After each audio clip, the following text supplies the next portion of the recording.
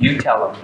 Yeah. Thì bây giờ mình sẽ tới cái phần này nữa là cái phần mà mình sẽ coi cái ông sẽ làm cái định chuẩn và cái cách thực hiện hốt ký. Thì tại vì sau này thì bác sĩ thì mình cũng không có đo, nhưng mà mình cũng phải biết coi người ta dòm của người ta làm như thế nào. Sau đó thì chiều mình sẽ chia nhóm ra, thì các bạn của thực viên thì sẽ tập trung vào phần đo cho nó tốt, và còn các bác sĩ thì sẽ tập trung vào cái phần phân tích. Nhưng mà để mà phân tích được thì mình cũng phải biết đo như thế nào để mình xem nó khó như thế nào, để mình thấy là lỡ mà đo không được tốt thì mình cũng hiểu được câu chuyện đó. So we have a spirometer up front and we have a spirometer in back, and we want to show you how to calibrate it first, and then we'll do a test performance. Yes. Right? Okay.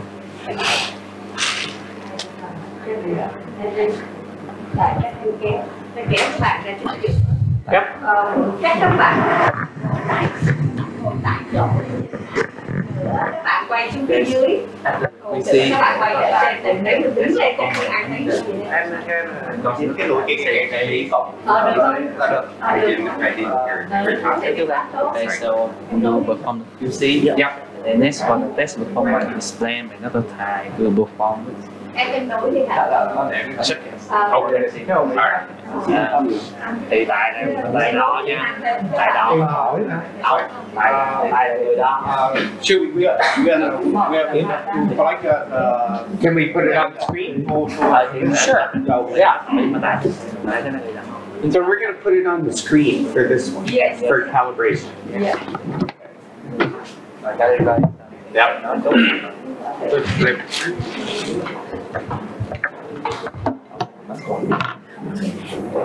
Tại đó nha, ý là không phải là người đó hướng dẫn. Nói là chuẩn bị trước.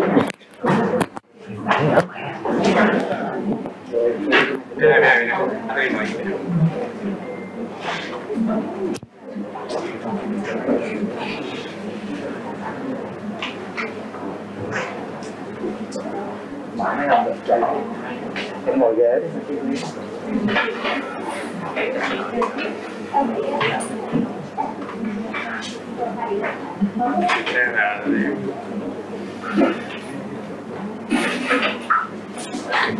Đo đâu tí luôn mất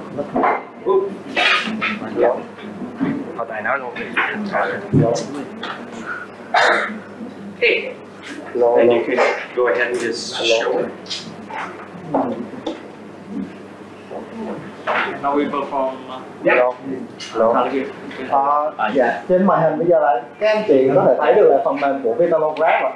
Thì mình sẽ vô cái cửa sổ định chuẩn thì bạn xin anh đã list thì như thầy hướng dẫn sáng giờ ha. Thì bên công ty sẽ định chuẩn bạn cho mọi người coi. So you could see that the temperature was in there. Thì mình sẽ thấy là có cái nhiệt độ đối với vừa rồi mình sẽ có nhiệt độ 24 mấy độ C, 6 độ C đó.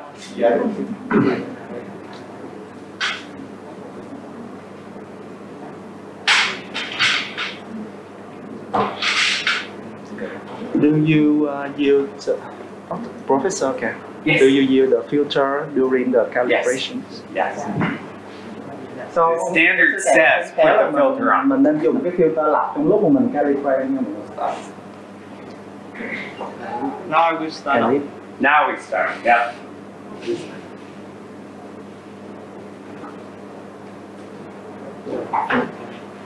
Please wait. Phút này thì trên màn hình nó hiện cái câu lệnh này thì mình cứ thực hiện theo thôi, lúc nó báo mình là mình bắt đầu bơm thì mình sẽ bơm. Em vô vào thứ thân. Mà khi nó báo So it's all in one. So leave it out. Are you going to reset it? Yeah, okay. kéo ra xong kéo vô lại, kéo vô cái hay để cho ông làm luôn. So once it says start, go all the way in and then go all the way out. Or wait till it says go. Hay không được làm được, họ lại có làm thử mà được rồi đúng không? And nói check. cái mình nó And then này nó dễ hơn. there you go. So the target is 3% of 3 liters That's 90 mils, so it has to be within 2.91 to 3.09. So the results in the slow range is 3.02, so it's within that range, right? Thì mình đây là mình làm cái định chuẩn đó. Thì khi định chuẩn như vậy thì mình thấy là định chuẩn mình đang là ở cái lưu lượng thấp. Đối với lưu lượng thấp, lưu lượng cao trung bình thì cũng vậy. Thì mình cái tác ghét của nó là sẽ là 3 lít cộng trừ 3%, là từ 2,91 lít cho đến 3,09 lít. Thì ba lần nó làm như vậy, nó phải chạy cả 3 lần từ 3 cái đường lưu lượng khác nhau. Thì nãy giờ mình chỉ mới làm lưu lượng thấp thôi. So it said it passed. Can you do all 3 flows? I think that's the calibration routine, not the verification. Ok. Yeah. Bây giờ mình sẽ làm thấy cái đó mình làm cái lưu lượng thấp rồi, bây giờ mình sẽ làm lưu lượng bên lưu lượng cao. Perform, yeah. Ok. Đây các bạn kỹ thuật viên thì chắc cũng rành ha, làm với các bạn kỹ thuật viên thì làm mới thường xuyên cái mối sáng vô là mở máy lên rồi cứ cầm cái này thuật chân vô thôi. Low, medium, and high. Okay. Yeah. Lâu vậy. Medium. Rồi là medium. That was low still. Now medium.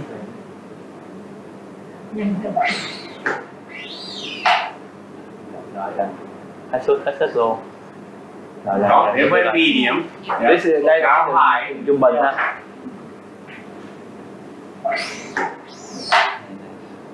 Sức khỏe hơi yếu. You had to go faster.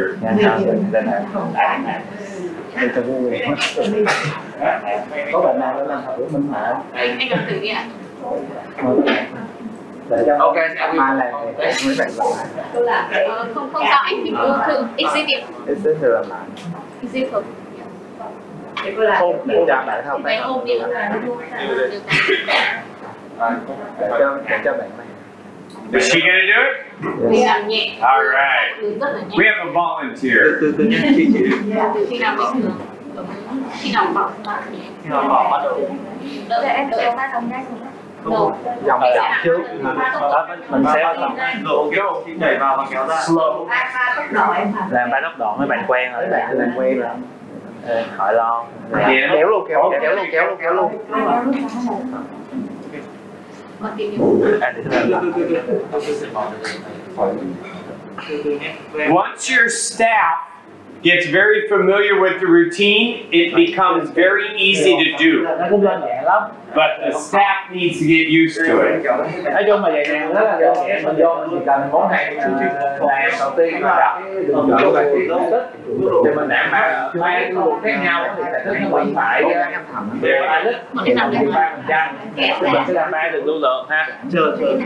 Mình làm cái này trước cũng được, có thể là lưu lượng cao trước lưu lượng trung bình, sau lưu lượng thấp sau cũng được. Nói chung làm cái này cũng được, không quan trọng ha. Thì đây mình đang làm cái lưu lượng thấp. Từ đầu tiên đầu rồi mình sẽ kéo ra, rồi giờ mình làm cái trung bình ha. Và chạy xíu. Next one, 1 to 2 seconds. Medium. Medium. Rồi bắt đầu ha, giờ bắt đầu. Faster. Là chút xíu thôi. And slow again. Hơi yếu. Em chỉ ở trên bàn này. Nó bắt đầu trong phòng. Đây là mình là Medium. Medium ở đây nhưng mà cả rồi. Ok. Nhanh hơn luôn. Still slow. Yeah.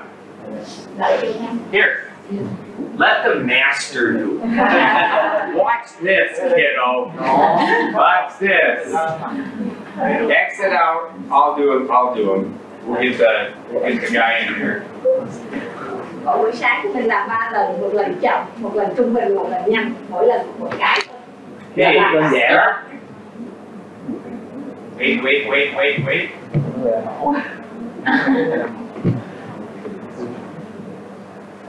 Okay. Slow.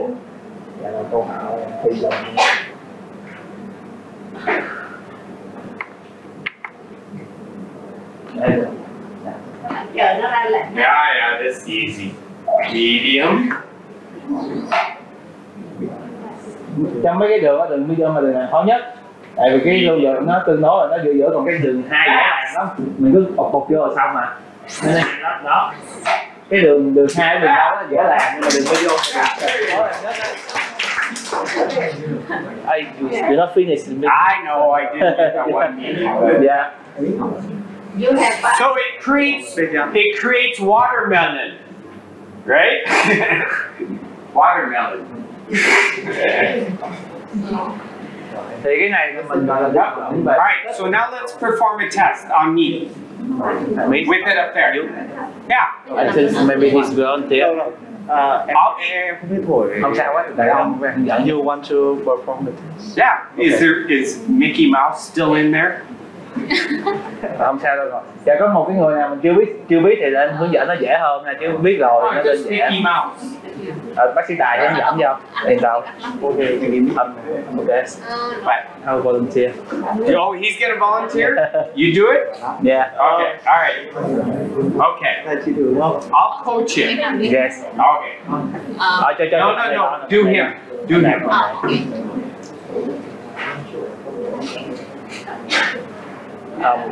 Tại đó đúng không? Tại hướng dẫn. Yes.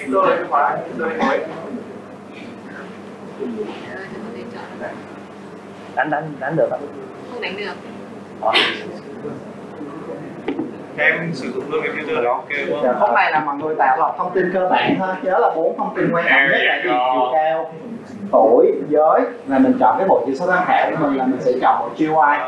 Thì tùy vào dòng máy thì như Vitalogram này thì nó sẽ GUI thì mình sẽ chọn bộ Đông Nam Á. Thì ví dụ như trên này mọi người sẽ thấy ha. Rồi chỗ population mình sẽ vô South Asia. We will talk about population group or reference set this afternoon with the physicians next door. And we have me as an expert and we have her as an expert. So we'll have a good discussion. But we're going to put him in as Southeast Asian. Cái đấy là chắc chắn.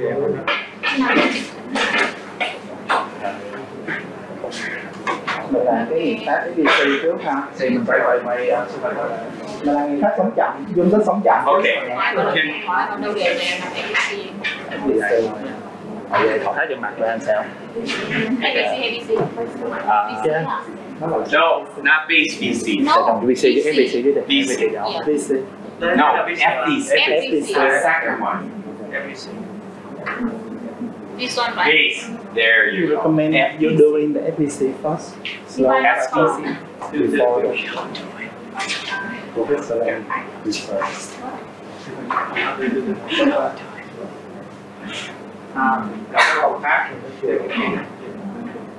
You need something?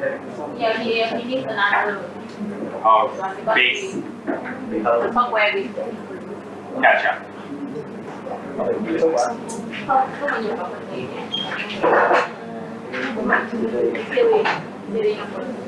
Where's he going? Oh, he's got to align the serial number. Yeah. Wrong serial number. This is wrong serial number. Yeah. Did you hook him up backwards? It's all your fault. Anh chọn máy mới thì cái xét là đi tên của cả.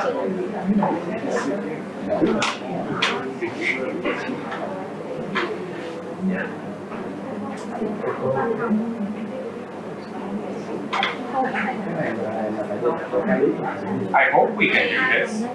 Yeah. I can do it. Yeah, you're fine.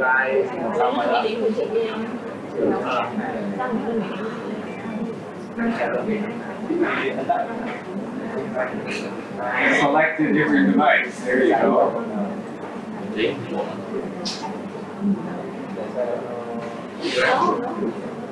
Don't want the simulator.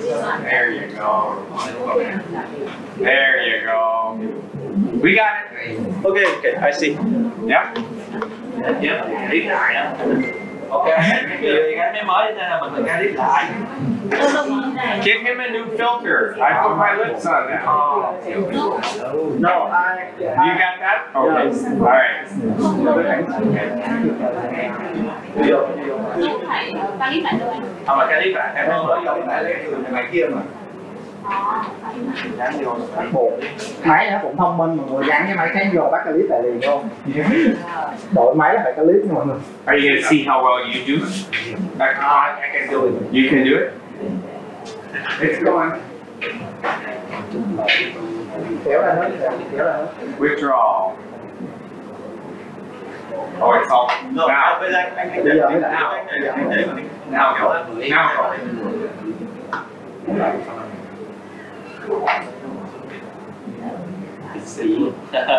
See? Now medium. Medium xéo là chẹt. Yeah.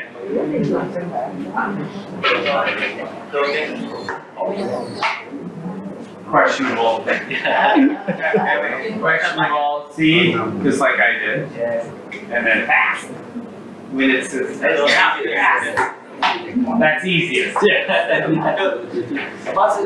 Outside. So we need. Oh yeah. By again. You hit it. Mình thấy là mình You hit it too fast. Yes. Thế này mình thấy là nó bị Did you hear him go bam? thì ta thấy 11 lít nên là chưa đủ cho nên ok đó mình thấy cái lần thứ ba của mình đây nè khi mà mình ca clip nó quay cái gì quay mất cùng 9 lít đó nên đó là mình phải làm lại. You must want your medium one. Đấy.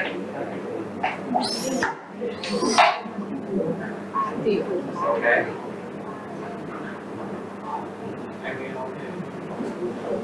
Video.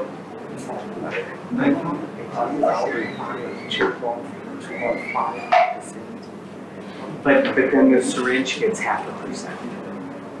So it's 3 total.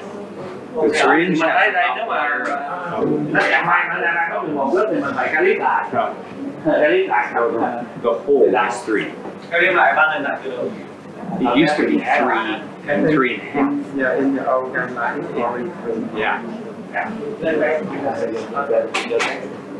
Well, the old guideline they had 3% and 5.5% for the syringe, so it was 3.5. Now it's 2.5 and a half, so it's 3.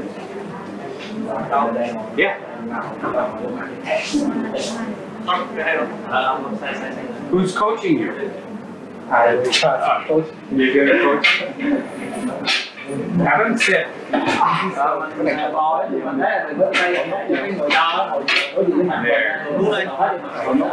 Đó là mình sẽ cái hiếu test này chịu khó cổ qua một bên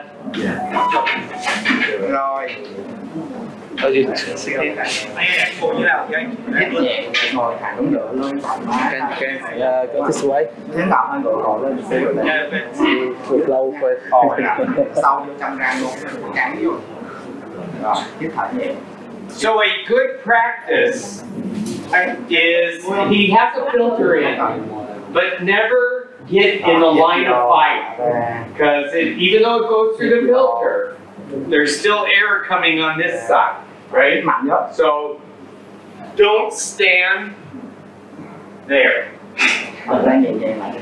thì đó mình thấy là khi mà mình nhân nào nó có khí nhưng mà đừng có để mình né cái điện thoại là khỏi mà khỏi mặt luôn mình né qua bên kéo dài cái hơi này nếu mà không thôi là ở mà lao với là thụ một cái là mình cũng đánh đựng luôn á. Cho anh Việt mũi lại, anh Việt mũi lại đi.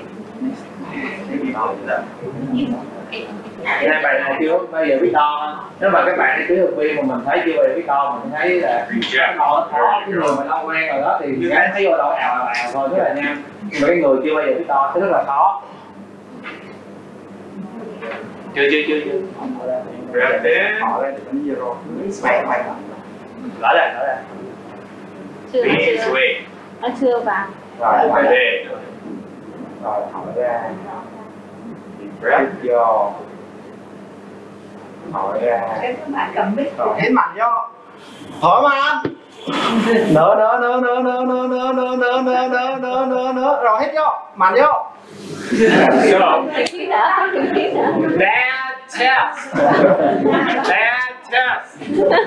Where's my little thing?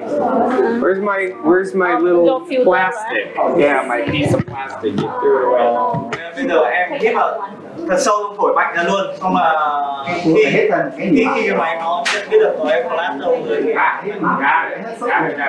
mạnh Hey, you go like this. You go like this. Like that. Okay, yeah, I see. Yeah. Mình hướng dẫn cho bệnh nhân thì cái quy trình mà hướng dẫn cho bệnh nhân thổi thì mình sẽ bệnh nhân thổi ở cái bài lần của bình thường. Sau đó hút mạnh là mạnh vô, ở cù mà hai dài hơi ra, sau đó hút được thêm một lần nữa. Đó là cái hướng dẫn cho bệnh nhân dài. Nói cho mình Đó. Thật ra trên cái phần mềm này người ta thấy nó rất là hay, có nghĩa là nó cho mình biết là bệnh nhân có đạt được những cái yêu cầu về chất lượng chiều nay được hay không á, nhưng mà nó lại thiếu cái VS nha. Có nghĩa là bệnh nhân hỏi VS thấp thì máy cái tiêu chuẩn nó lại không có nhận biết được, cho nên là nó vẫn nhận biết cho mình là có bình nguyên. Có nghĩa là lúc mọi người thấy lúc mà cái bạn thổi ra thì đến một cái lúc nó đủ bình nguyên hoặc đủ 6 hoặc trên đủ cái bình nguyên hoặc là theo cái yêu cầu 15 giây hoặc là có một cái giây đó thì như vậy nó sẽ hiện là đạt cái tiêu chuẩn thở ra rồi thì đó mình mới nói mình hít vào, như thế mọi người theo dõi lại. So this is where the operator is really important, right? Because the instrument says there are no errors. But we know that he didn't get a good peak, right? Yeah. So it didn't give him any error codes. And we'll talk about those later today as far as what's an acceptable blow. So as an operator, you have to know that he did not pop his air out. He didn't go like that. So, yeah. Đó thì cái câu chuyện nó hít vào mạnh sau đó thở mạnh ngay. anh này anh không có And snapping the air out like that is the hardest thing to teach a subject to do. Hít vô, thở ra, hít vô, thở ra, rồi hít mạnh vô, thở mạnh. Nữa, rồi hít mạnh vô. Ok, done. Cái cuối phải mạnh hơn nữa nhé. Okay. Same thing. Yeah, same thing. You gotta go like that. Not Low, right, so. but see that in your head? Được cho Like that. cái tờ giấy để anh thổi lên tập thở. Lấy một cái mới để Cái đỉnh VS mình thấy nó có cao hơn nhưng mà ở đây nó vẫn chưa được tốt lắm. Em những người Try one more time. But here. Anh đã làm được không anh? No. I want him to try. I want sit. Sit. Right. Okay. I want you with this. Breathe normally. No, breathe normally. No, just breathe normal. Normal. In. hút vô. Deep breath in. Hút vô. không được cắt nữa. Vâng, nghe thôi. Okay. One more. Faster. Lên hít mạnh. Hít mạnh vào. There you go. Better. Yeah. Same. Yeah. Em mới thấy là lúc hít sâu á, hỏi liền chứ đừng có giữ lại. Ok. Giữ lại không có. Ok, Yeah. Đừng có gồng. Not how. Just speed. Okay, I will try. Yeah. That's one more. Yeah. You don't have to. You're okay. Don't worry. Just don't pay. không cần nghe. Okay. You're okay. Okay. Cái gì mình hỏi nặng nữa. Rồi hít thở lên. All speed. Think fast. Thở ra, hít vào. Thở ra. Hít mạnh. Thở mạnh. Nữa. Hít mạnh. He's getting better. He's getting better. Let's get the baby better. Yeah. Thì cái này là mình cũng hồi tốt hơn một xíu rồi nhưng mà cũng chưa nhanh hơn tí nữa. Các bạn thấy là khi nó là phổ cực đúng không? Right. Yeah. So the ATF, do you recommend that the ATF require criteria for the flow? Yes. Oh, yeah. Absolutely. So Đang giữ một 4 lít. we'll do. Keep it there. Keep it on him. I'm just going to show the difference really quick. Here. yes score của cái BS nó hơi thấp một Hit it. hai tụi em Hit it. I think the other thing is you were like this. If you sat up like this, I think you would be better. But I'm gonna just blast really quick. Go ahead. Thì bây giờ Không rồi, khai này rồi. hỏi nha, mình coi xem như thế nào. Các bạn đừng cho bệnh nhân dựa ngồi thẳng lưng. Đó, mình đang nghe hỏi bình thường, ở đây hút vô là đó. Đó bạn ơi, đó phải rất là nhanh đâu. Đó còn một cái là cái đường thở mình thấy nè. Đó, So it's kind of yeah. Nó phải làm nên cảm giác các bạn thấy. Cảm giác không cần cái đường lên đó. You know what? Nhớ là What happens if you hit this? Hit that. See, he's not as bad here. This graph here is long and not so tall. So he's not too bad on this on his last one, right? yes score is still negative 2.2. Yeah. But okay. Không có, đó là cái giảng đồ của mình, nó thật ra nó phải hình vuông một chút mọi người, cái giảng đồ cũng quan trọng lắm á, nó nghĩa là thường cái tỷ lệ này là 1:1 á, 1 cm rộng 1 cm ngang thì mình nhìn nó chính xác hơn, cho nên là And we'll talk about this afternoon, but you want to make it big again. You took it off. You want to hug the y-axis. So the uptick should be right next to the y-axis, right? Everyone can have a peak, and there shouldn't be any of this on the way down. This here looks like his tongue was in the way, right? Because it's kind of waffly. Mine is straight down the baseline. So hug the y-axis, have a peak, no artifact all the way down. And hit the base. So, as a physician looking at a test, you can very easily see this difference between this one. Right? mình thấy cái đường okay. Này mới mình thấy cái đường cái khúc quá trình là mình cắt cái lưỡi đó, cho nên là cái thở đi làm còn thở của giáo sư mình thấy là rất là xuống lên, rất là xuống rất là xuống. Thì cho nên mình thấy cái người bác sĩ mình tập mình không thấy bệnh nhân to, nhưng mà mình nhìn vô cái đường này biết là cái người này thổi có vấn đề gì, hay là đang có cái lưỡi nằm trên cái tắt cái lý của mình. Go back now. cái đường lên đó các bạn là nó gần sát cái trục ti á, sát cái trục ti và suôn sẻ, không có bị lấp. It's a deception of the graph. I'm going to give him a hard Cái time. giảng đồ đó And I go there. để cái thứ Because see, they have the right perspective. It's supposed to be 2 to 1. 2 to 1, right? But this của nó là 1 to y is not the same. It would have to be the same. So, Yeah.